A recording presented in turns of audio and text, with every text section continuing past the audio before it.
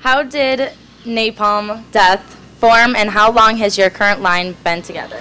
How did it form? It formed from a young bunch of punk rockers in 1981, and I've been in it since 1989, so the band's been around for 27 years altogether, and the current lineup's 20 years more or less.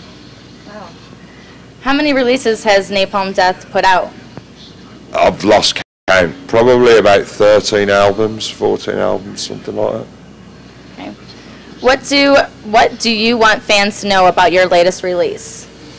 What do I want to know about it? It's musically, it's creative, it sticks to it's got the roots of Napalm Death, fast and furious, metal, stroke punk, whatever.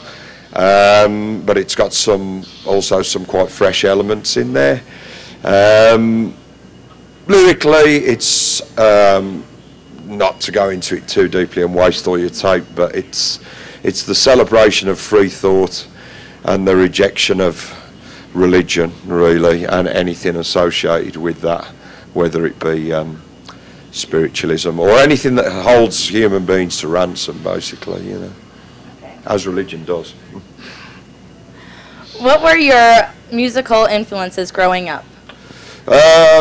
First band that influenced me in terms of being a musician myself was Motorhead, probably. They were the first band really that were kind of aggressive and fast and what I really wanted to get out of a band, you know.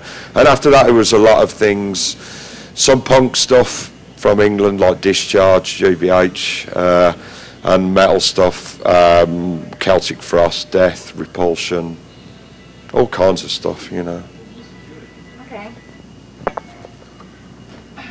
What song do you think really gets the crowd going the most at your shows? Well, there's a few. I mean, there's Napalm Death tends to have eras. You know, there's kind of a few eras of Napalm Death. There's sort of the before I was in the band. There's kind of Scum album from Enslavement. There's that era. Then there's like Harmony Corruption, which was quite a step forward.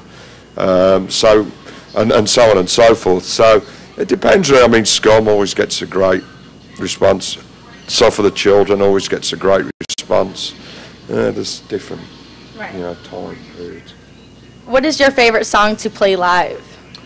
I like playing all of them because I know that's probably a real fence-sitting answer, you know, but I mean they've all got their differences and they all have to be dealt with in different ways because they're all pretty manic, you know. So there's actually an art to playing them live because you know you have to sort of they're so intense, you know, they're so fast that you've got to sort of deal with them in different ways because otherwise you'd probably fall over after two songs, right, you know. Right. It's really...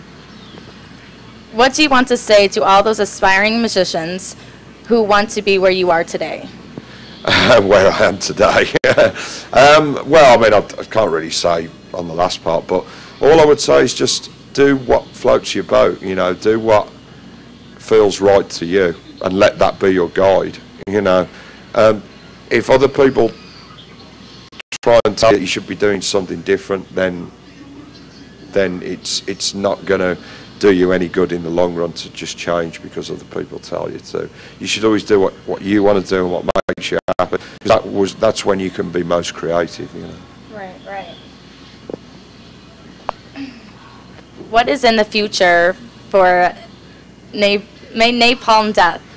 What's in the future for Napalm Death? We've got a short European tour after this, and then we're going to record another album. And usually I've got lots more to say about future plans, but that's actually literally all we've got planned at this point. So. Okay.